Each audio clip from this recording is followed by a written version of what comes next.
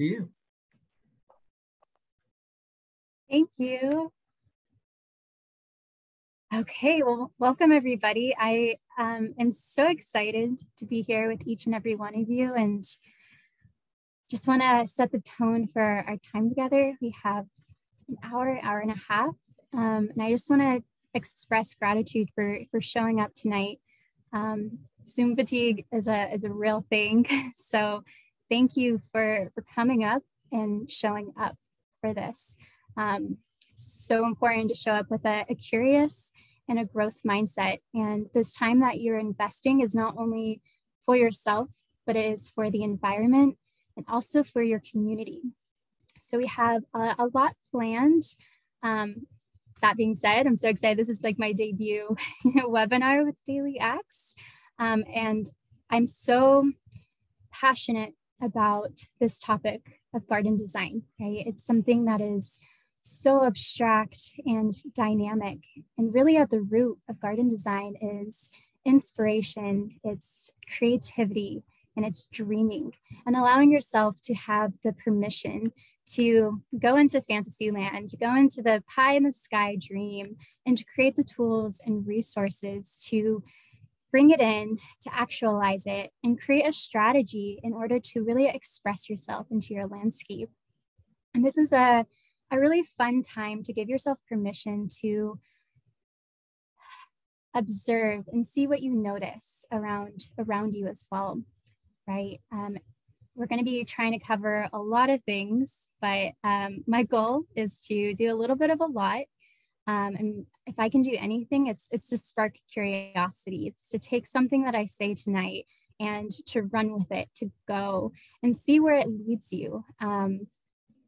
I hope each of you tonight are able to discover your inner scientist, your inner artist, because you get to be an architect. This is really fun. It's supposed to be fun. I know that garden design can be very overwhelming. It can be daunting. We don't sometimes know how to start, where to start. But I really encourage you to press into that discomfort, go to that edge and see where you can go with it, and have this playfulness attitude with it, because there's no mistakes. You have to trust the process and to go with it, and see where it leads you. And there are no mistakes in nature. Nature is very unpredictable. We have to adapt and evolve with it. And we can observe all we want and notice the patterns, the sectors, the zones. But ultimately, our planet has a way of balancing itself out. So tonight we're gonna kind of get curious, get some questions, and if you have any sparks of inspiration, I encourage you to get a piece of paper and pen, get your notes out, jot something down. We'll be doing a really fun exercise of visualization, and yeah, we're gonna go ahead and get started. So here we go. This is our outline for tonight. When we start with visualization, it's really important to know what we want in order to go for it, right? We can dream all we want, but there is a way of creating this reality within our dreams. I really love giving this example. I was one time working at a nursery and managing the greenhouse, and this woman came into the shop and she was dead set on having this king trumpet. And it's this beautiful shrub or tree that has these overhanging blooms, which look like trumpets. They're gorgeous, and you can find them a lot in Southern California. However, this nursery is located near Sacramento, way different climate. And so I was expressing to her that I can see her desire for wanting this plant in her yard, and there was an attachment to it. But however, we're in a different ecosystem that wouldn't necessarily support that plant. And so she felt really frustrated and left. Months go by, and she comes back to the nursery, and she expressed that her plant failed and that it died because she couldn't support it because it was too hot, right? And so it's important to have a vision but also to have some wiggle room and knowing what can your landscape really support. How does your landscape want to grow? What wants to be there? And see how you can create some compromise within it, because you're entering into relationship with your landscape. Some observations. After you do that, we're going to do some site factors and how to prepare your garden for your landscape. How do you prime and prep that canvas so that you can be the architect? You can paint with your landscape and do those plants that have the color or the purpose that you want, right? This is an expression of our self. So you can really insert what your beliefs are. Maybe you want to create a water-wise habitat. And so you're going to mindfully select plants that are drought resistant, fireproofed, which are going to be a lot of California natives. And by doing that, you're not only supporting the flora, but the fauna as well, right? As above, as below. So you're going to be supporting the native fungi, mycelium, those worms, all those microorganisms. Not only that, is it grows from the soil up. So you're going to be supporting the native pollinators, the native birds, hummingbirds, and all of the surrounding ecosystem, which is going to be coming to your home, which is ultimately going to begin to be a habitat. So once we get that going, we'll do some fun plant selections and then some actual designs. I'm a very visual person, so I like to see some examples, but of course, go onto Pinterest, go onto the internet, have some fun with there. Go walk around your block, take some photos, and begin to see what you like, what you don't like. But you won't know until you kind of start to get curious with it. So for this example, or for this part of our time together, I can't see you, you can see me, so I'll be doing this with you. But we're going to practice envisioning and embodying our dreams. So if it's safe for you to do so, I highly encourage you to close your eyes, take a deep breath, maybe breathe in for 4 seconds, and hold it, and release. And begin to think about your landscape. Visualize yourself walking out your door, going to your front yard, maybe your backyard. Noticing, how does it currently look? We have a lot of people that were saying it's their yards need a lot of attention. We have this blank canvas. I'm going to ask you if you could dream of absolutely anything for that space. What would be there? Who would be there? Is your yard a space for your children, for your pets? Maybe you're a high school student or college student tuning in and you're wanting to create a community center for your school. What are you growing? Is there a food forest? Are you harvesting something? Are you going out to pick herbs to go cook with?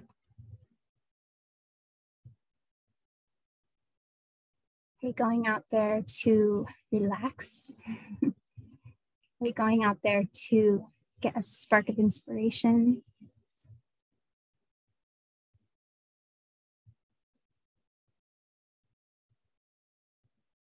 Maybe there's a chicken coop. You can hear the clucking of the hens and roosters. Maybe you have a beehive and you can hear their vibration, their fluttering of their wings. We have a bird feeder. And all these birds coming and going in your habitat.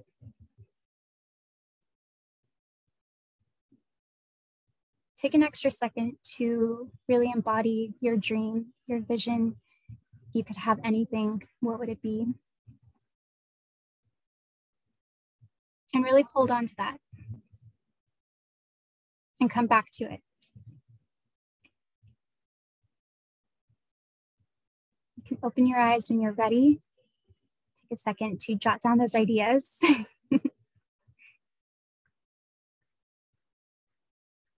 Awesome. Thank you for doing that with me. So maybe that was a little uncomfortable or an edge for some of you. Maybe for others, that was a nice practice that you've done before. And as we begin to move forward within our process, it's good to come back to that center, right? And what better way to come back to center than really grounding with our actual planet, their actual environment, and developing that relationship with it, right? And we can want something as much as we want and desire, but there are limitations around us. So think about what is compatible, what can you compromise in, how does the surrounding ecosystem support your vision, but then really begin to challenge yourself with how can you also support your environment and come to this equilibrium and this balance. Yeah, and think about too, like what changes are you willing to make? We'll go into like later soil, but maybe you have a very sandy or clay soil. How are you going to amend it to support the habitat and the species that you want in your garden? I want to bring us to one of my favorite quotes by Toby, who wrote Gaia's Garden, A Guide to Home-Scale Permaculture, which really captures the key to using observation as a tool and to modeling your site after nature. And it goes, no human designed an alpine meadow, a tropical forest, or a creekside grotto. Yet these wild landscapes are never truly ugly. They follow a larger natural order that seems to ensure beauty. So here we're going to start by coming back to that North Star, which is that permaculture mindset, which some of you might be familiar with, but permaculture in its simplest form is a design framework of observing and modeling systems after nature. And it's centered around the connections and relationships and patterns of the land. So start to see within your landscape what patterns are naturally there. Are there spirals? Are there pathways, nests, or waves that you can build off of? And from there, we can begin to kind of see, okay, like how is this land already being managed, and how does it want to be managed? So once you get that dream going, we're going to begin to map it out. So take into consideration, this is where you get your piece of paper out and you begin to sketch. Where are the property lines, right? You don't want to start planning things and it begin to go into your neighbor's yard unless they're fine with that. You want to take into consideration, where is your house? What are some other permanent structures that you have? I know when I was a little girl growing up, we had this lamp post in our front yard. It didn't work, but we kept it because it was aesthetically pleasing. And we would grow our plants around it. And it was really beautiful. You might want to jot down where's the street? What are some existing plants? Existing plants can be like annuals. So here in Sonoma County, we have the beautiful naked ladies, which are the kind of pink tulips that come in the springtime. Maybe you want to plan around that, knowing that they digress and they go into their bulbs when it's no longer the season, but you can trust that they're going to come back. They're going to be consistent because they belong in the landscape, and you don't want to eradicate them. You want to begin to embrace what is already there and to really edify and enhance what you want as well so that they can coexist. Another consideration are windows or doors, right? I really love a good window that's outside of my sink. So when I'm doing the dishes, I can look out and enjoy the beautification of the land. Maybe you want to consider that within your planning design. And this goes without saying, when doing your mapping, never trust your memory. You're going to get caught up, especially as you're in this early stage of designing. Inspiration is going to come left and right at you. And then as we're being scientists, you want to document your process. You want to be able to collect your data and begin to see patterns. And a lot of that comes with the documentation that you begin to create. This is also part of the process, right? As artists, I don't know any of you here are painters, but how frustrating when you're painting something and you forget what colors you mixed, right? You have to go back a few steps and do trial and error. This helps to kind of keep all your ducks in a row and to keep you moving forward. This is really helpful even if you just have a raised garden bed. You can know by seasonally like what you planted. So maybe last year you planted something and it did not do well. You probably don't want to plant it again. And this is really good for by seasons. So maybe you did tomatoes and you want to do a natural amendment. So you plant green beans, and that helps to fix the nitrogen, which tomatoes take a lot of. So yeah, we're going to keep going into like now how do we create our designs. A foul-proof way is what I have always started with doing is get a tape measure and grid paper. When I was first doing my backyard, I took my cell phone and just took photos and went out with a tape measure and wrote down the measurements that way. That works too. That was my broke college student tip that I did. You can also see, if you have the privilege and access, see existing maps of your property, or you can go into Google Earth. This is really helpful. I will warn that if you have a large canopy of trees, it can be kind of hard to see those really acute details that might be needed as you do more of your planning and prep work. And if you're wanting to also create a base map, you can use drones. Maybe you have someone that is really eager with the drone use. I personally don't know too many people around me, but if you have that network of support, definitely press in, tap into those resources. And then, of course, last but not least, this might go into the end of the spectrum, but you can hire out a professional to create your base map design or picture. It's going to get a little bit more pricey, but if you're wanting something really specific that you're wanting to invest into, that's a perfectly fine route as well. So let's do some visualizations, see some examples. This is something like a tape measure, graph and paper will look like. This is really good to kind of get everything together. Let me see if I can do my little laser pointer. Nice. So we have our patio here. I recommend color coordinating, again, visualization. This is a really great way too, if you're wanting to like extend your patio, you can do a different color or highlight things that you're wanting to add. Maybe you can do things that are pre-existing there. Shrubs can be a different color, annuals, perennials.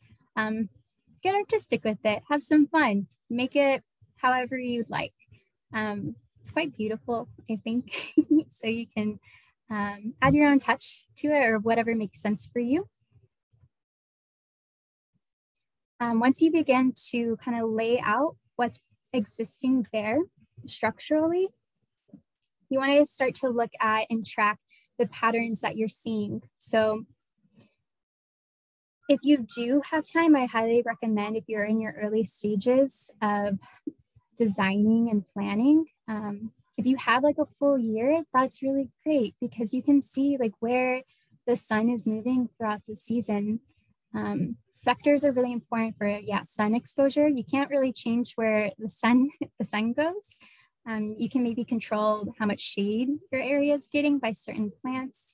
But if you want like a plant that requires like 6 to 8 hours of sunlight, but you don't get that, you're probably going to need to choose plants that can handle like 4 hours of sun. And there's a lot of options for you to still be able to choose from, but you want to set your species up for success. Other things that you want to take into consideration is wind. Where does it get really windy? Again, I was working at the nursery and someone came because they were really frustrated that they weren't getting any tomatoes from their tomato plants. And I asked where they're located, and they're kind of near the Delta, where I'm from as well, originally from. And it was really windy, so the wind was blowing off all of their blooms. So of course they're unable to get any production that way. So you want to take that into consideration so that you can plan accordingly, and maybe plant something that will block the wind or provide a structure so that your vegetables or fruit have the best chance of production. You might want to take into consideration what the foot traffic is. If there's animals, we saw someone in the chat that had like a gopher problem.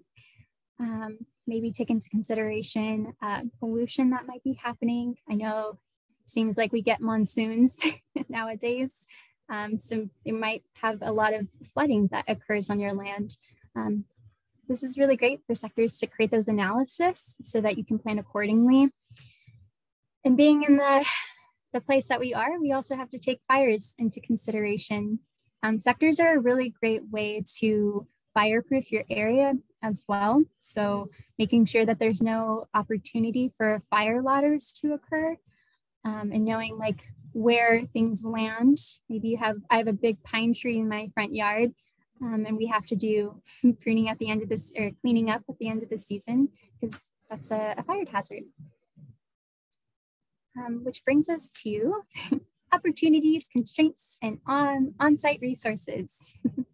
Once we have an idea of where we're going and our map and how that's looking, we're ready to get started. But of course, sometimes things have a mind of their own and we have to adapt with it. So see here, by my laser pointer, a big pile of rocks. So maybe as you were beginning to create your raised bed and pulling out dirt to amend it, you see a bunch of rocks. Or in that monsoon, you see how the water piles next to your house in this specific area of your lawn, where you have those very persistent and resilient gophers and groundhogs there. Or maybe you have a lot of shade. These are opportunities where we can, really embrace that permaculture mindset and work with our landscape and what's there and embrace it. So instead of seeing these as like frustrations, maybe we utilize those rocks and we use it to build our raised bed. Or maybe we see those gophers or groundhogs as an opportunity to create habitat for intentionally inviting those apex creatures to come into our yards. So maybe we set up an owl box so that we invite the owls, and it creates that symbiotic relationship with the land where they mediate our gopher problems. For the redwood area with a lot of shade, we pick plants like Yoruba plana or other items that really thrive in a lot of shade. You're not doomed. You're just embracing an opportunity to adapt and be like nature. And with the area that really swells with a lot of water, how exciting. You have an opportunity to create a little swell or a little pool garden or bog garden, and there's still a ton of salvias that you can choose from and other species which thrive in that habitat. And this is the place where we can really embrace the permaculture and the natural designs of how our landscape wants to be worked and managed and be in relation with. So in that essence of really embracing and beginning to selectively and consciously choose our plants, we want to think about how we're going to be watering them and how we can choose the best water solutions, which is being mindful of, being in a drought at this moment. Here at Daily Acts, we're all about slow it, spread it, sink it, and store it. And there's some very creative ways to capture and reuse rainwater. So maybe you have a greenhouse or you have a chicken coop and you want to be able to collect that water, or you want to collect the water that's flowing from your roof. I'd say maybe check out investing into some blue barrels here. This one in this picture right above, those are about 55 gallons of food grade recycled blue barrels. And this is a really great way to do it yourself. And it's a really low cost resource and tool. As you can see, the water is coming from the larger structure and it's being fed into the barrels that is daisy chained together. So ultimately you have about 220 gallons of storage capacity that is now attached to your garden hose, and you can water your plants and garden with. If you're curious about this method, there's a really great resource called Blue Barrel Rainwater Catchment Systems. The owner is Jesse Salvo, and they've done a lot of amazing workshops here with us at Daily Acts.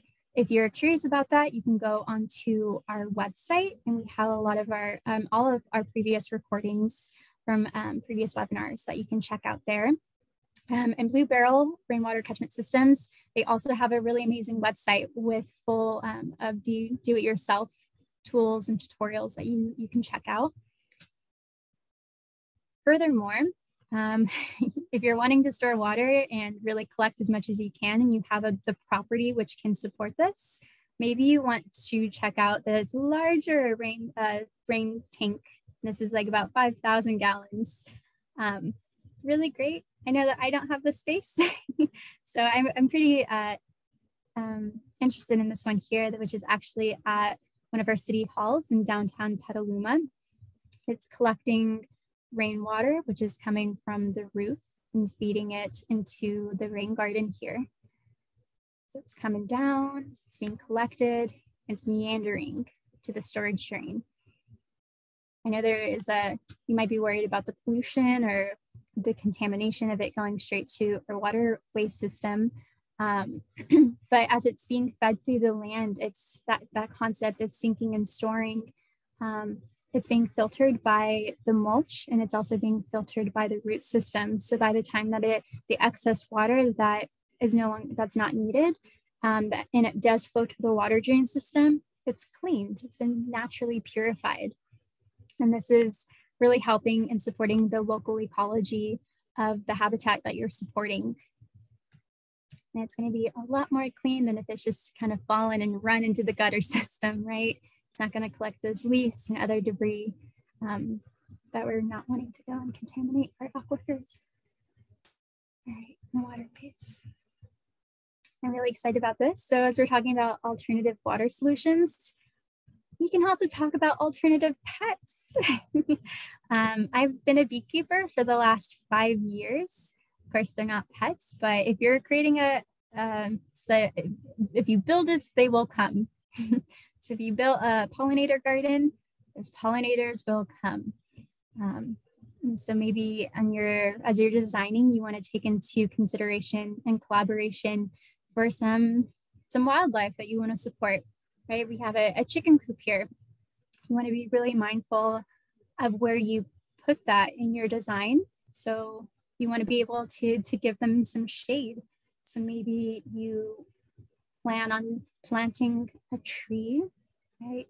And also be very mindful of your tree, right? You don't want to plant a large fruit like an apple or peach. I'm sure the chickens won't really enjoy that if they fall. But you can still utilize that space and grow something like, even cherries, which are smaller, or like a cherry. Those have cherry blossoms, which are really beautiful. You can put in a bird feeder, a hummingbird feeder. Big fan of worm composting. Maybe you want to start having some pets like worms. Those are really great. Right, and you can really utilize this space too. It's not just a chicken coop, but again, you can insert and put a rainwater system here so you can begin to catch and use every part of your land to really uphold the morals of your landscape design. So if you want to be as sustainable as possible, as minimalistic, or really utilize the space, try to do 2 birds with 1 stone and try to do as much as you can with as little as you can as well. You can also consider like putting specific plants around your chicken coop, like comfrey, which chickens absolutely love. Comfrey also helps the shells of chicken eggs to be a little bit more hardy. You can also consider putting your compost bin next to your chickens, right? Anything extra, you can just kind of have it right by them. Also, you don't want to put your compost directly in sunlight. You also want that in shade as well, so you can regulate the temperature, making sure that it's staying at that perfect homeostasis that it needs in order to get all the micro biomes and microorganisms that it needs to decompose and compost as it moves forward. as we're talking about soil, right, how do we begin to build from the ground up? Right, as we really focus on nurturing our soil, we're also putting into consideration water conservation, right? Dry soil causes runoff, but when soil is wet and it's healthy, it saturates, it sinks that water, it helps the microorganisms so that your plant can thrive.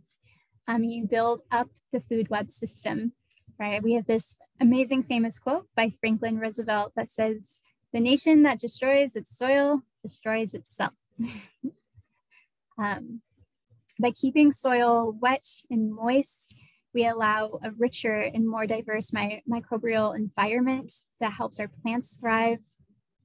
Having healthy soil is a great way to carbon sink through storing the atmospheric carbon and storing it in the soil to support our plants, our planet, and ultimately even ourselves. As we're getting into relationship with our soil, you can do a percolization test, right? Part of having healthy soil is knowing what type of soil we do have. What are we currently working with? Most people here in Sonoma probably are working with clay or clay loam soil. And this percolization test helps us to know what plants we should grow, what will thrive within this environment. So we know mindfully what we can plant and what the different soil characteristics will support. And if this is something that interests you and you're wanting to actually test, we have some really great resources on our website. And this can then help to inform you and to conduct your own percolization test for your landscape. Another really do-it-yourself test that you can do is the ribbon test. So you're actually going to want to go out into your landscape, get your hands deep into the earth. You want to make sure that the soil is damp or moist. And this is where you're wanting to kind of rub the soil between your fingers. If it crumbles really quickly, then you more than likely have sandy soil. And that will be more of like our West County residents that have a higher sand levels within their yards. If you're rubbing the soil between your fingers and you're able to make a ribbon which is less than 2.5 or 5 centimeters, then more than likely you have loam soil or loam clay. And anything larger than that, it's going to be mostly just clay. And this is a really great way to test on the spot. If you do need more resources, we have that also accessible on our website. This test is really important and great to do if you're needing to amend or know how to amend your soil to support the species of plants that you're wanting to be in your habitat. So once we have that all prepped and prepared, we're ready to prime our canvas. We are a big fan of using this recipe. You start by mulching. So you start by edging your landscape. So going in and edging about 2 inches in. And then you want to add 2 layers of compost, 2 layers of cardboard, and then 1 inch of compost and about 3 inches of mulch. This is a really great method to help to prep your landscape. Mulching is also a really great method which suppresses weeds and helps to conserve water. You can actually help conserve about 12 to 25 gallons per square foot, which is really awesome. And so when you do your edging, that helps so that the dirt or mulch doesn't go onto the concrete. The mulch goes in and it helps to store so that there's no sunlight that goes in to help germinate any weeds or seeds that you're wanting to eradicate in your yard. We have some pretty aggressive Bermuda grass here in Sonoma County. So you can be a little bit more aggressive with your mulching. So maybe you want to do an extra inch or 2 of mulch to help to eradicate that problem. We do only recommend or advocate on 3 inches based upon what Fire Safe Marin allocated for, just to have the most prone, safe fire habitat. But depending on what your landscape needs are, you might need to go deeper or add a little bit more. So this is an example of rolling out the cardboard. There's 2 different types of cardboard that you can use. You can go to Grab and Grow here in Sonoma County and get 3 to 4 feet. And this is really great if you have a large area or you're wanting to do more in a short amount of time. You just take it, roll it out. Maybe you're wanting to do more recycling, so you go to local grocery stores, fast food restaurants, or gas stations. Those also have an excess of boxes. Maybe you have neighbors that have a lot of boxes as well. We're about to go into the holidays. A lot of people might be ordering online, so you can put up a flyer in your neighborhood saying that you want to collect boxes. This is a really great way to get your community involved, get your family involved in this project. This is winter. This is a really great time to do your prep work, do your foundational work. Mulching is a really great time in this season because you want to be able to store as much water as you can, and how when you do this process, the water is saved within the mulch. You can begin to help create the microorganisms as they do their thing through that composting process. So come spring, you're going to have a really healthy environment to support your budding plants, which are ready to be in the ground. Here we have an example of spreading the mulch. Again, you want to do about 3 inches of mulch layer, maybe more depending on your environment or weeds that you're wanting to suppress. Note as you move forward, you want to make sure that as you're planting and you're mulching, you can either plant last or you can plant first and cut the cardboard around the plants.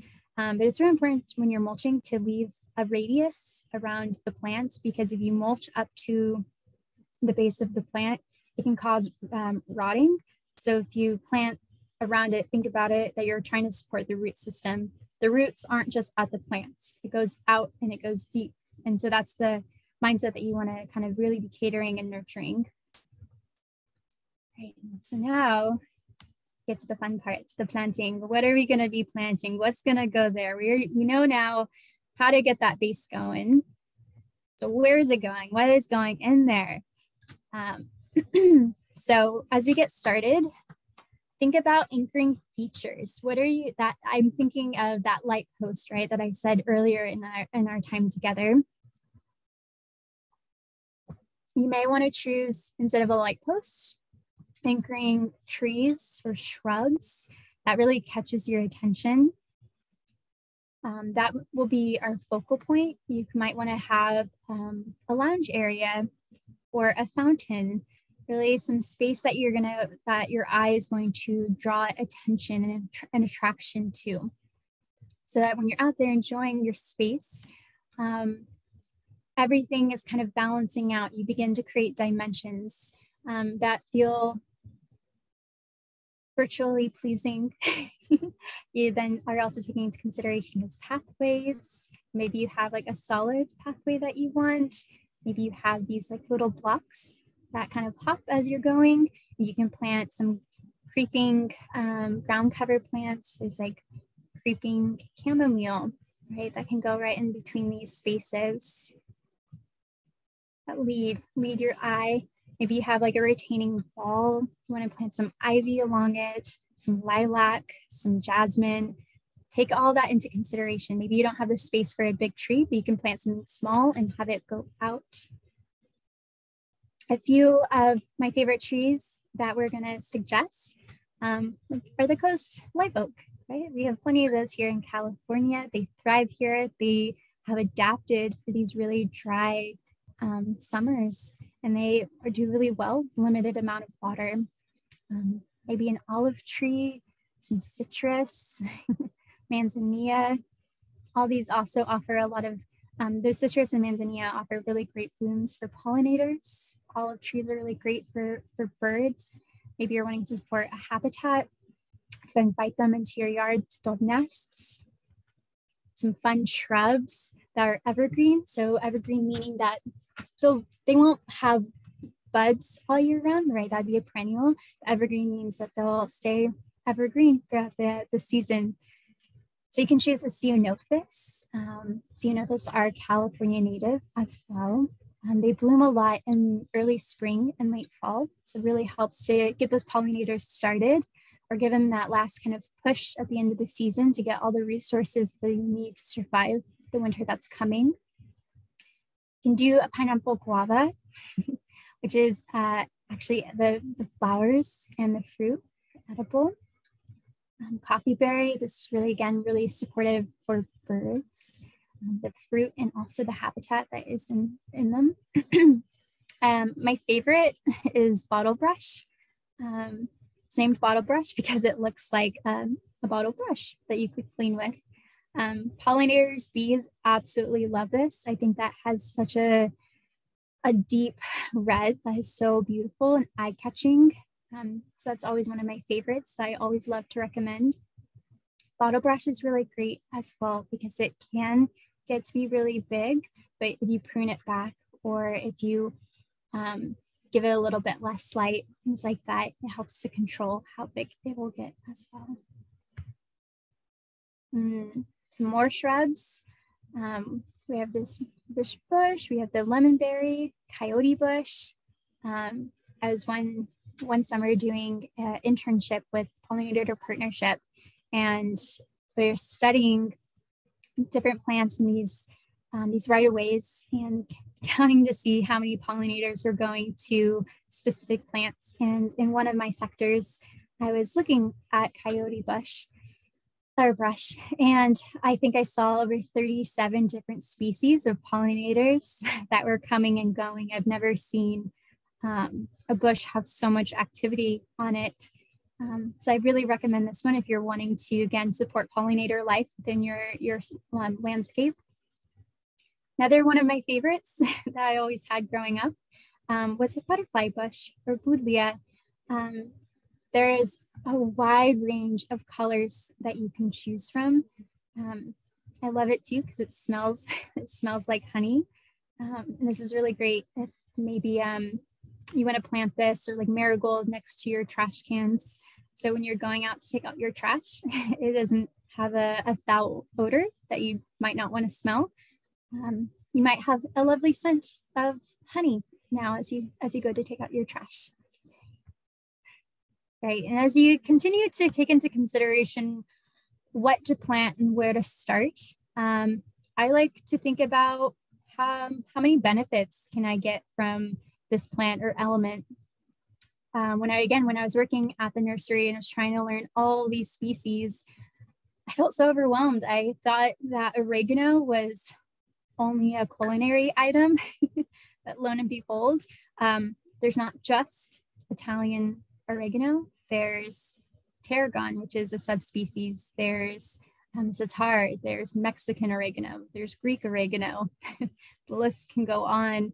There's also ornamental oregano.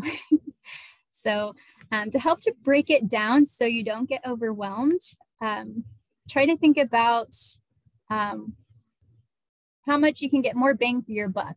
How many boxes does this plant tick? If you can get a plant that at least has 2 of these features, I said go for it, right? So maybe it's water wise, needs a limited amount of water. Maybe it provides a habitat. So we think of the coffee berry.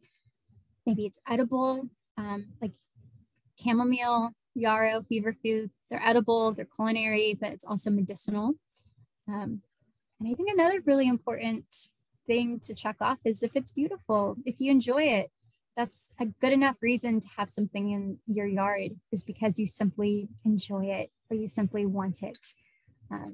So think about this as you're moving forward, and especially if you have a limited amount of space. And when I'm using the word water-wise, I know, and I didn't really know what that meant when I was getting started. Here in Sonoma County, you don't necessarily need me to tell you why. It's important to have water-wise plants. We're all living within this experience of needing to conserve water and be really mindful of what we're putting in our landscape and what we're getting out. So a lot of native plants have adapted for this drier climate that doesn't need a lot of water. And when we choose those native plants, again, we're supporting the native fungi and the fauna and flora which rely upon it. Water or plants that are not water wise, they're going to require a lot more attention, a lot more water. That's going to pull from our resources and our aquifers. So some characteristics of water wise plants is that they're a little bit more fuzzy or waxy or crisp, like the live oak here. Bulbs, a lot of the bulbs will, or plants will be more green in the wintertime, right? As we're getting more rain, but then they'll be more dry. So the leaves are going to be of a different texture. That's really great. We want that. These plants here, you might be able to opt into them if you have that shaded area, like with the big redwood growth in your yard. You might want to select items like ferns. You won't have to do as much watering because the area is shaded, but this might be a good option for you if you're needing to create some alternatives. And this brings us to the great debate, non-native plants versus native plants. Thanks. Water break. My rule of thumb is anytime that you can go with a native plant, I say it's probably your best bet. Is it necessary? Not necessarily. I think we here in California have a lot of beautiful options to choose from. But if there's something else that can supplement your garden needs, first see if there's a native plant that can fill that niche. But if not, you can still opt into some other plants that fill that category that you're wanting. So if you want a specific color or a specific texture, you can go for that. Native plants have co-adapted for this area and provide mutually beneficial relationships with the surrounding environment. So here we have like sticky monkey, pink flowering currant, artemisia, Cleveland sage, and some pestamens.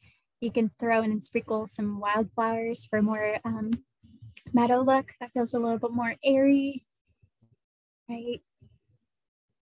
I love this picture. It's just so many colors to choose from. And so you talk about native versus non-native and being able to be mindful of our selection. I think back to the woman that came to the nursery. She was wanting a plant that thrived more on hotter, it's a different type of humidity, right, in Southern California than here in Northern, especially where I was, where the nursery was closer to Sacramento, completely different than Southern California. Here in like Sonoma County, we have a Mediterranean climate. So meaning that a Mediterranean climate is going to have really hot, really dry summers and cool, wet winters. And it's located around 30 degrees to 45 degrees latitude north and south of the equator on the western sides of the continents.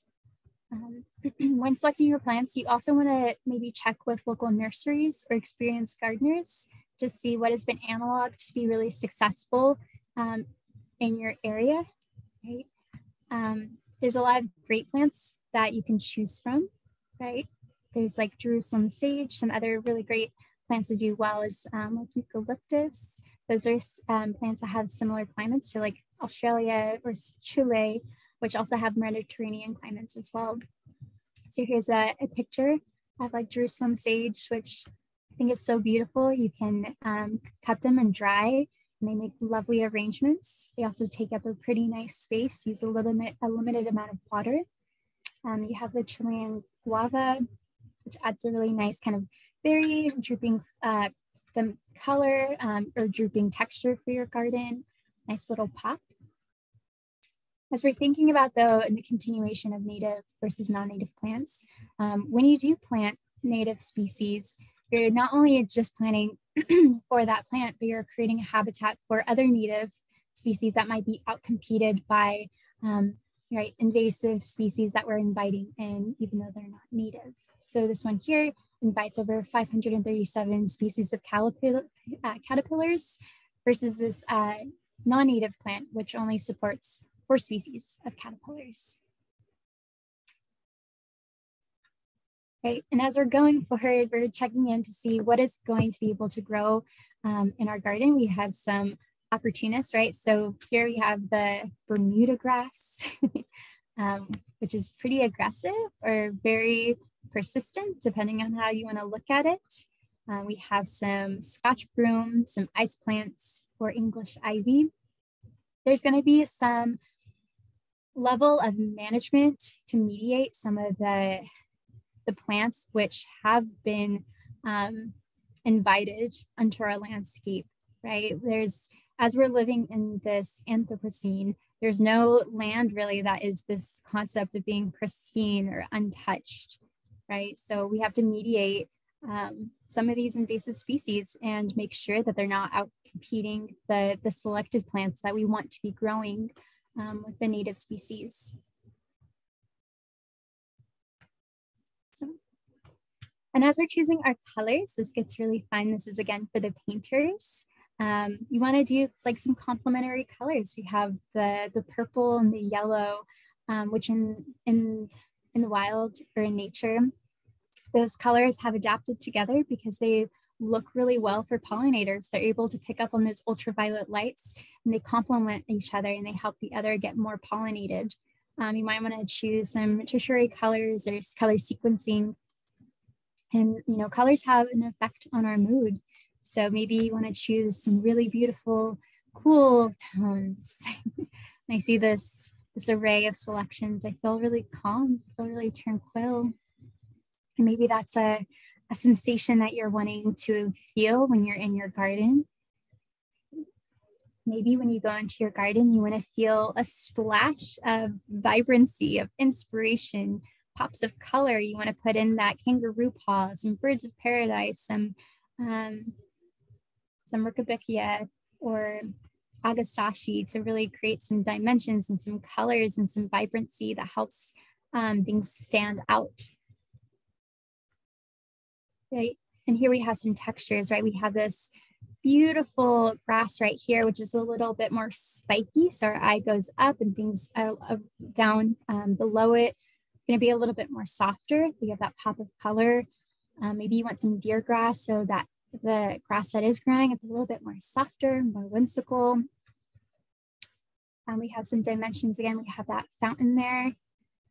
This is a really fun way to create your artistic expression. I have a cousin that is a tattoo artist. They're very artistic and have a very beautiful aesthetic. So I helped them design their garden where everything in their front yard is all black plants, right? So we even have that Buddleia that I was saying that has like so many colors to choose from. It blooms black petals. It's beautiful. It's stunning. You can choose plants that have like that deep maroon color. And I know for me, for my aesthetic, I really love I love having like a fairy garden that's very whimsical and airy and flowy and maybe a little messy, right? So this is your chance to kind of see like, what is your feel? Do you like things very clean? Do you like space? Does it help you to feel more calm? Or when you see that space, do you feel like there should be something there that needs to be filled? You can design based on what feels good for you and how you want to represent yourself and be seen within your community. As we're selecting our plants, we have to embrace seasonality. Again, as a little girl, I had the worst time being able to figure out time. I used to love making bagels in the morning, and in summertime, I thought it was so much fun to be able to go out into my garden and pick strawberries. And I was very confused when autumn came and I wasn't able to pick my strawberries anymore. And that was the lesson that I learned, that certain fruits and vegetables and blooms are going to depend upon the season. As a beekeeper, I love to make sure that there's something in my garden all year round, right? We hear that token term, save the bees. And I get asked all the time, like, how can I help to save the bees? And the number one thing that I love to tell people is to provide a food forest that offers a wide selection for bees to choose from, and to make sure that it's safe and healthy for them. So not spraying and making sure that they have something to choose from all year round. So this is a really great map to be able to distinguish when things are going to be growing, when they're not. So maybe you want some lavender in your yard, which is an amazing plant to have. But you don't want to plant all lavenders, right? Because they all grow within June and July. Then afterwards you have to prune it. So you maybe want to add in a diversity of things that have like a longer bloom period versus a shorter, and make sure that you're planting strategically so you don't have a large amount of empty space. Right, and so here are some fruit trees. This goes to, again, you don't want to plant all apple trees, right? If you plant 5 of them, you want to make sure that you strategically plant and choose the correct plants, because you don't want to have like a bunch of apples that you're harvesting at one time. You want to add diversity. We all love diversity, and it's needed for our ecosystem. So you might want to plant a fig tree or a persimmon, serviceberry, or pomegranates. This helps to add color, helps to add harvest, and keeps us in a state of abundance and sustainability so that things aren't going to waste. Some smaller evergreens, we have some rosemary. The bees are loving it right now. They're still being able to go out and pollinate and to collect resources for their hive. We have lavender. There's a huge selection of lavender that you can choose from, ranging from long stems, which are going to be more of like your French lavender, which you'll want to like do more baking with, or you can do more compacted lavenders like English lavender, which is really good to cook with. We have one of my favorite poppies here. The common name is fried eggplant, and I love it because it actually looks like a fried eggplant. Another favorite of mine is globe mallow. This picture does not do this plant justice. It is the most stunning coral color. And it has like really large stems that add this like airiness. And this is really good if you want something then like really short and stubby, like that English lavender in your front right above it. Can't recommend this enough. I love it. It's also a California native. So checks that box and another box. All right, some reliable salvias. I love this, not just because it has a great name, but salvias in general are fantastic. You can't go wrong with them. This is Hot Lips. It has, from what I've observed, it has one of the longest blooming periods. It starts really early in the spring. Technically, it should go to like the end of spring, beginning of summer, but I've seen the salvia go all the way into fall. I love it. It's very enthusiastic. It can get pretty robust. And there's no wrong way to prune salvias, I think. So if you're new and you aren't too sure how to do pruning, you can't go wrong with salvias. Another favorite of mine is Bee Bliss. Again, beekeeper, so I'm thinking about my bees. This is really great, not just for honeybees, but also for native bees. Fun fact, honeybees, they go more for like nectar. So we have like the pineapple sage here that has that long tube, which honeybees, hummingbirds, they have that long tongue, which can get to those centers. But for like carpenter bees, syrphid flies, bumblebees, bumblelids, they want more of that pollen. And so Bee Bliss is really good for supporting those species if you're wanting to invite them onto your land. And then again, another really great long blooming period sage is going to be the Mexican bush sage. Those are like the really beautiful purple that has like the little tip petal that comes off of it. It's purple, but you can also get it in pink. You can get it in white. There's a lot of varieties for you to choose from. Moving forward, we have our grasses and grass-like plants. So we have the California gray rush, a little bit more compact. We have the deer grass, a little bit more flowy, a little bit more robust. And then I also love to recommend lemongrass. So again, you're choosing a plant that can do multiple things. It's a culinary, it's medicinal, it's aesthetically pleasing, takes up a nice amount of space. And then of course you can go into sedges as well if you're wanting something a little bit more compact, but equally just as beautiful and colorful if you're needing to fill in some space. or they do really good isolated as well if you're wanting some more openness to your land and your landscape. Just because I can't get enough of it, here's some more really bright fillers and evergreens. We have our Augustaceae. Again, so many colors for you to choose from. These are really great. They're edible as well. You can pick the flowers and infuse it into your water. Really good if you're wanting to attract like hummingbirds. We have yarrow, another really great color that you can add to your land.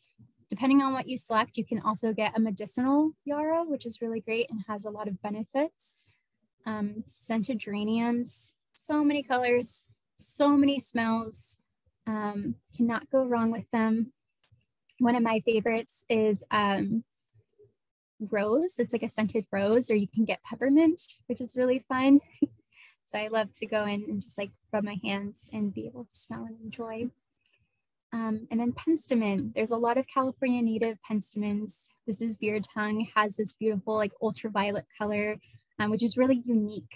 And I like to have this one in a garden as well. As we begin to create and move through those dimensions, we're going to think about ground covers.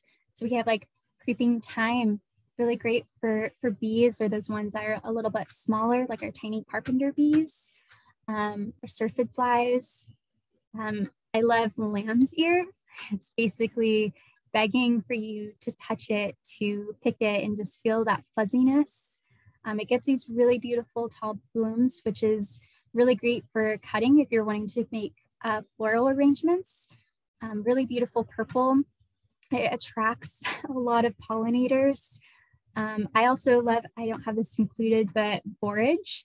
Borage is a really great addition for pollinators. It replenishes its nectar like every 15 minutes. So you're constantly going to be resourcing those bees and pollinators that are coming in, that are hungry and looking for food. You can also use their flowers. It's a natural coolant. So if you want to cool down your water, you can put those into your water, and it adds like this cucumber taste, which is really interesting. There's California fuchsia, which is epilobium. Really beautiful color. Again, a California native. So many diverse options for you to choose from. And then we also have some creeping sage, which stays low. This does really well in like a rock garden as well. It thrives within a little bit of loose soil. So this is really good if you have a little bit more sandy. I would recommend this one. A nice little pop of color. Some shade enjoying plants. That yerba buena, it's California native, really good for culinary. Coral bells has that really delicate, airy topper to it. Foxglove, hydrangeas, right?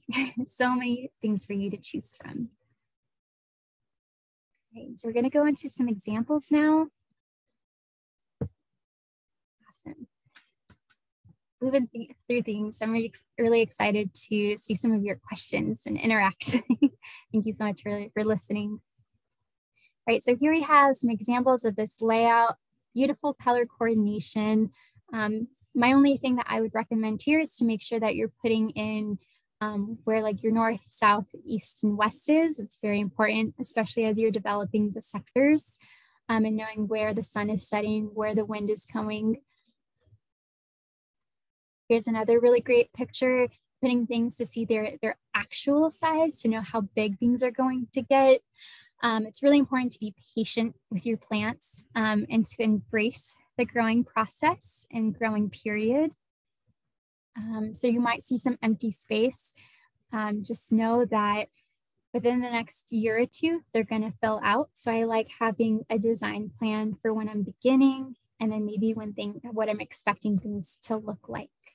So you can begin to fill things out, knowing how tall as well, being able to ask experienced gardeners as well.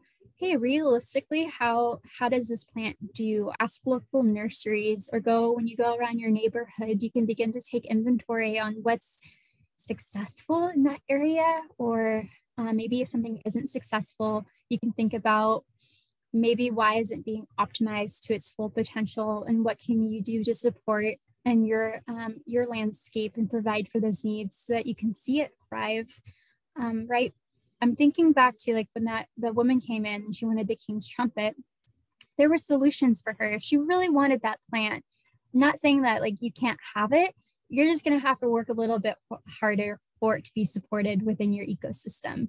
So maybe you want to make sure that you choose a plant knowing that this area in your yard gets a little bit more shade. You'll want to put something that can handle and tolerate that than putting it directly over here that might be getting direct sunlight 8 hours a day. Right. So as we're beginning to think of our process, embrace that canvas, see it for its full potential here, and knowing that there's a process to it, and that as you begin to be patient with it and you treat it with the love, care, and respect, that it ultimately is going to reciprocate that for you as well. This is for one of our sites here.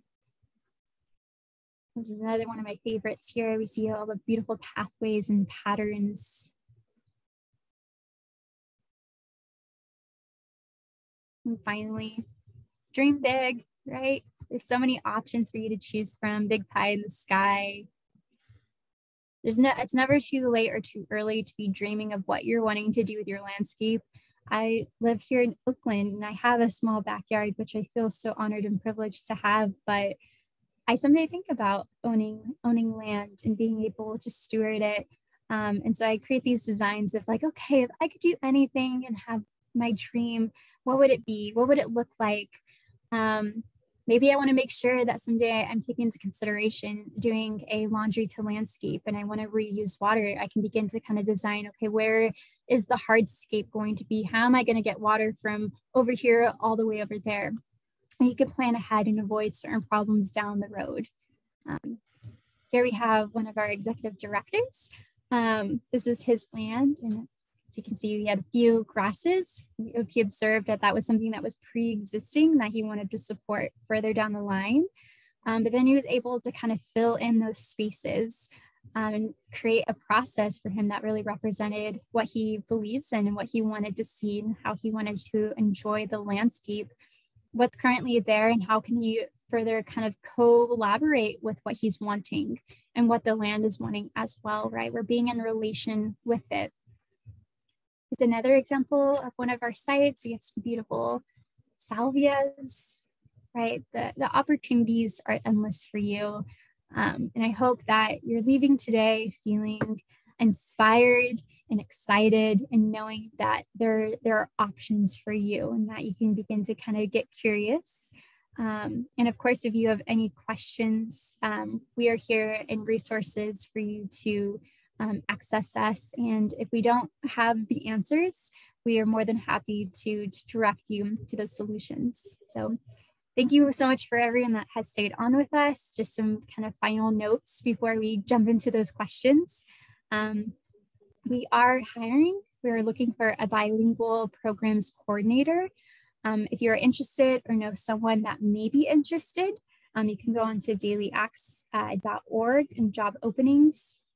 We will also be having another event happening December 16th. It's not live on our site right now, but please stay tuned. In a few days, I'll be sending up a follow-up email with a lot of the resources, a recording of our webinar time tonight, and I will be sure to include an invitation to our next event that we'll be hosting, which is on zero waste during the holidays. Last but not least, we want to thank all of our amazing sponsors for being able to support us so that we can continue to support all of you. And yeah, thank you so much for your time tonight. I really appreciate it. And I felt so welcome, especially this being my first webinar. So thank you. I'm looking forward to reading some of your questions. Beautiful, Corey. Thank you. And just wanted to, again, express gratitude to the Town of Windsor for making this possible. If you enjoy the work that you do, if you feel aligned with our mission and our values, we're as much fueled by donations as we are by our contracts with wonderful partners like the Town of Windsor. So we would invite you to feel free to give generously on our website. And so with that, let's get into some questions. So we have some that came in pretty early in the presentation, so I think we'll just kind of go through line by line there. So Corey, we can kind of tag team these as we go through. So the first one is Deborah says, gophers, voles, moles, and badgers. Population explosion on her property off Bloomfield Road. 3 acres that looks like it's been hit with buckshot. That sounds familiar for Sonoma County. So the first thing that occurs to me anyway is it's pretty amazing that you have badgers on your property. They're a species of special concern here in California, and they're predators, right? Like the badgers are hunting your gophers, voles, and moles. So that is actually working to your advantage in that regard. I don't have like a silver bullet for dealing with gophers, voles, and moles. There are a lot of things you can do, like Corey touched on, inviting biodiversity into your site by creating habitat for other predators. Of course, there are lots of products you can try, but what do you think, Corey?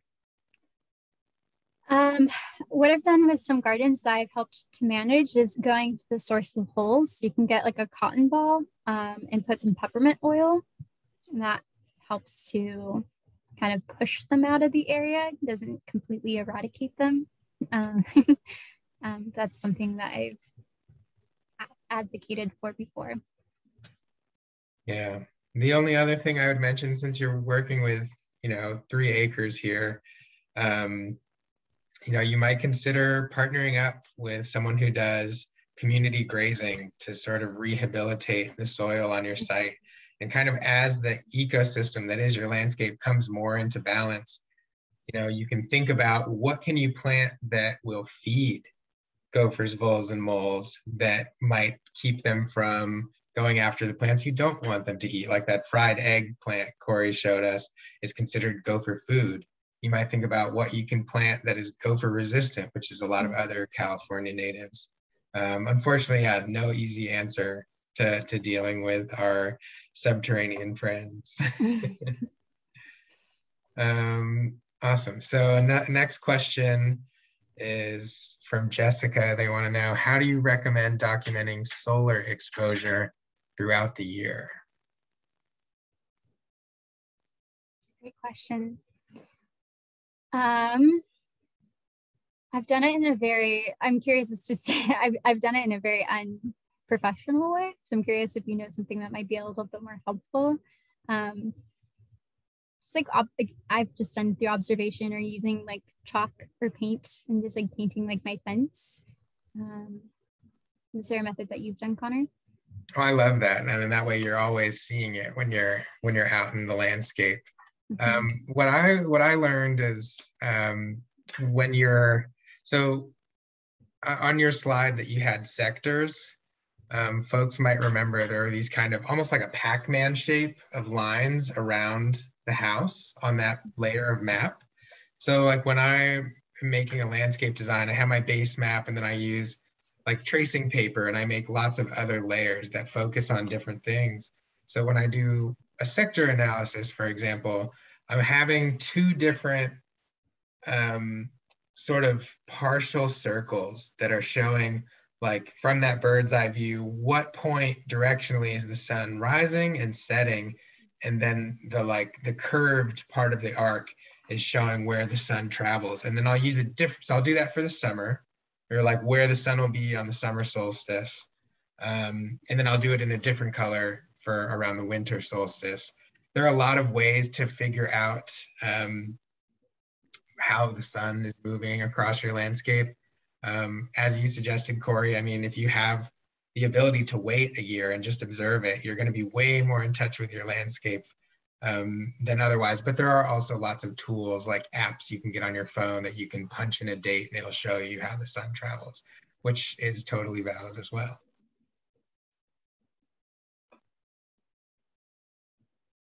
Okay. We've got a couple questions from Lori. I think these came up during the sheet mulching portion. So Lori wants to know, what do you use for edging? And then if there's existing drip irrigation, do you leave the irrigation line accessible? So I'm guessing they mean like kind of above everything or above the cardboard. For edging, we use like kind of a shovel. And I know for what I can speak on the drip irrigation, you do want to cover your lines because the sun, the heat, you don't want to damage them, or certain like rodents come and can get attracted to them and can damage the lines. Accessible from the cardboard. I can't remember the recipe for it, if you want to just under the mulch. Maybe Connor, you can speak upon that. Yeah, and so we have, first I'd just say like we have some really excellent sheet mulching resources that are like a step-by-step, all the things you need to know that we'll send out in the follow-up email, as well as a webinar recording that explains for folks who don't have existing drip irrigation and want to do this process, how to convert a sprinkler system to drip irrigation, which is a really valuable resource that our colleague Serena presented on. But so you want your irrigation lines beneath your mulch, but definitely on top of the cardboard, because if you have leaks, you need to be able to fix them. And if you have it under your cardboard, you won't even necessarily know that you have a leak. But like you were saying, Corey, if you cover them with mulch, it protects them from various elements. And then, for edging, that'll also be in our sheet mulching resource, but just a shovel or like I find trenching shovels, which are just kind of the narrower head, can be really useful for that process.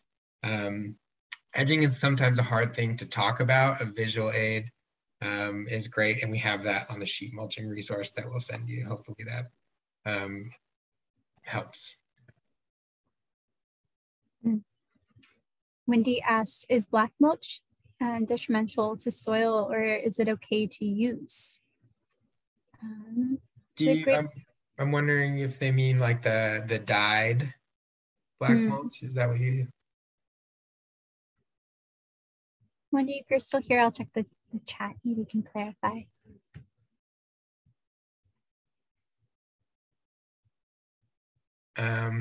Let's see. Yes. Okay. Do you want to answer that one, Corey? Yeah, I would just.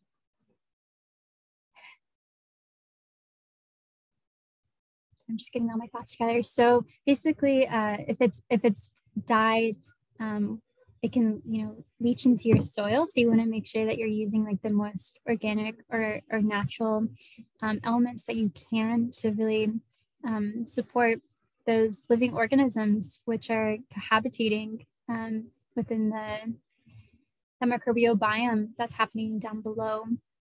And ultimately, as below, as above. So whatever you're feeding into the soil is ultimately what you're going to be feeding into your plants as well.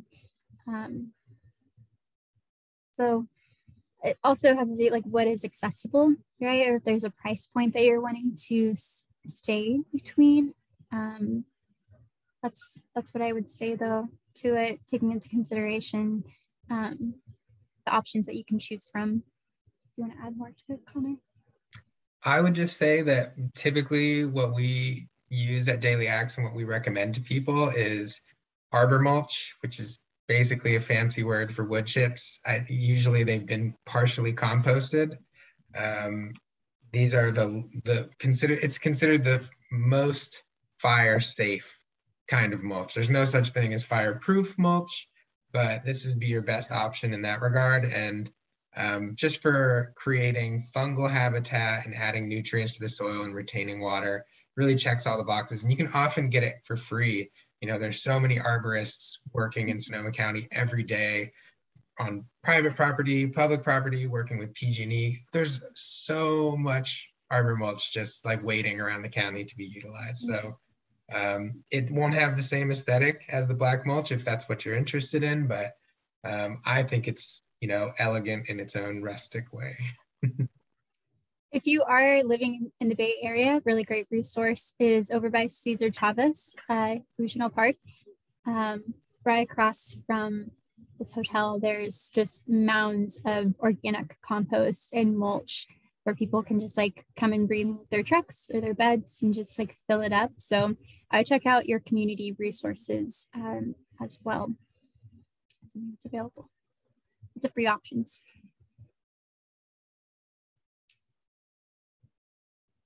Okay, we have a question here about adjuda or ajuga as a drought-resistant ground cover instead of lawn. And I did some Googling because this is not a species that I'm familiar with. Yeah, I'm not either. I found that is invasive in a lot of parts of the US, but I didn't see it on the California Invasive Plant Council, I think is the acronym. I didn't see it on their website.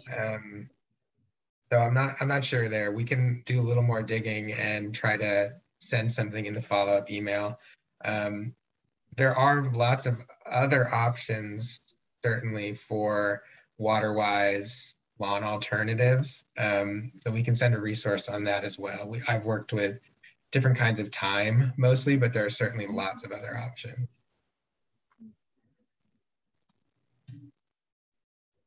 Okay. Kathy says they have garden measurements, a design, and plant list already. Can we recommend an app or a website that helps you calculate how many plants will fit in a specific space so I know how many of each plant to purchase? That's a great question. Also, Kathy, all power to you for having all that done. That's really great. I'll be honest, I don't know. That's on that. I'm happy to look into options and resources. I don't know off the top of my head, but I think that that'd be a really great tool and resource to utilize. That's Connor, maybe you know. Yeah, I've never heard of anything like this, and kind of what's occurring to me when I'm thinking about this is a tool like that might work if you had like a rectangular planting space and you just wanted to cram all of the plants in right next to each other and like maximizing your use of space. But there are just so many variables, both in like the plants themselves, like you need to know what a plant's typical growth size and habit are, and also know that the conditions of your site play a huge role in deciding how big your plant will grow, what shape it'll take. And if there were a tool that could somehow like work in your design sense, that would be incredible. But I don't know. I feel like it would be tough to convey to it like how you want to space things, what kind of look you're going for. Yeah. But maybe there is something like that. I'm happy to look into it. And just another suggestion is going to Kathy, going to like local nurseries and getting their opinions and reference points. They know what does really well. There's also gardeners associations, but like by counties that you can reach out to, and like lots of Facebook groups, gardening Facebook groups that you can kind of begin to plug into and ask like, hey, I'm trying to grow a Mexican bush sage. How have you seen it be successful? I'm in zone 9 or I'm in Sebastopol. What do you think? And be just to create that community and see what has worked for other people. Yeah. Thank you, Corey. That made me think of the Master Gardeners program. So like we have the UC Master Gardeners, but this is a program that exists in other states as well. My experience of people who are in the Master Gardeners community is that they are like incredible people who are more than happy to help you under like any circumstance. So I wouldn't be surprised if there was someone you could get on the phone with or email exchange or even meet in person with and go over your measurements and your design and say like, this is what I'm working with. Can you help me figure out how many of each to purchase? There actually is a pretty good app called Seeking. And it's really great too if you're just like in the neighborhood and you're like, oh, it's a beautiful plant. What is it? You can have your phone around it and it'll bring up iNaturalist. What is it? It's powered by iNaturalist. And you can post pictures, or there's like forums and just people that are plant enthusiasts that live for these questions. So that's a good app that I can think of, or a site to resource. Yeah, and we'll share the ones that have come up here. When I see Leslie in the chat is sharing some resources. Oh, Chip Drop, thank you for that one. And then, yeah, the Garden Sense program. Oh, and you have already worked with the Master Gardeners. Excellent. Well, we will share those links again in the follow-up for everyone. Okay, we're past 7, but we can definitely answer these last 2 questions if you are still here and sticking around. So this is one, I don't think we have to go into too much detail. This is a good one for the follow-up email as well, but Wendy is looking for books and resources that outline native plants and would show, photos and growth habit expectations per plant and all that sort of things. There are so many excellent resources, and we can put a bunch in here. But Corey, do you have any favorites you wanted to shout out really quickly? Sorry, not off the top of my head. I'll probably add some into the follow-up email. Yeah, I think that we'll be able to capture a bunch there. Yeah, I feel like every year there are more books published on California native plants. Great topic to be publishing on, though. Okay, and last we have here, actually really quickly, I see in the chat, Leslie is the coordinator of Garden Sense free consultations. So for everyone who's still here, keep that in mind. We have resources and allies in our community who can help us, and we will definitely include an email to get in touch with, if not Leslie, with other folks in the Garden Sense program. So thank you for calling that out. And then last but not least, suggestions for getting rid of unwanted blackberries. You won't need to go to the gym. Really digging it out by the roots, or suppressing it with cardboard. I know you're saying something about solarization, Connor, which is a good, I've not done that practice yet. Always done the digging up by the roots. Yeah, my experience with blackberries is the only thing I've seen be successful is digging, other than in cases of like big wild ecosystems where like reintroducing beavers changed the flow of water, which let willows take back over where blackberries have moved in. So yeah, I would say dig them out. I feel like I've never tried solarizing blackberries. I'm not sure how the thorns might not play with the plastic well, but I think it's anything's worth a shot, because if you came up with a good fix, people would be very happy to know about it. Nobel Peace Prize. Right. My method is I submit and I just eat the berries. It's good for the bees, and you're going to get blackberry honey if you are stewarding a beehive, where their birds are going to be very thankful. Yeah. All right, we're going to wrap up. William, I see your message in the chat, and it was great to meet you in Katati a few weeks ago. We will definitely follow up with you. Thank you I didn't know you were here. We had a bunch of people on the call. I didn't look through the attendee list. So thanks for coming up, and we'll definitely be in touch. Bye, everyone. Thank you for making this a great first webinar and letting me facilitate the space. Thank you. All right, have a great night, everyone.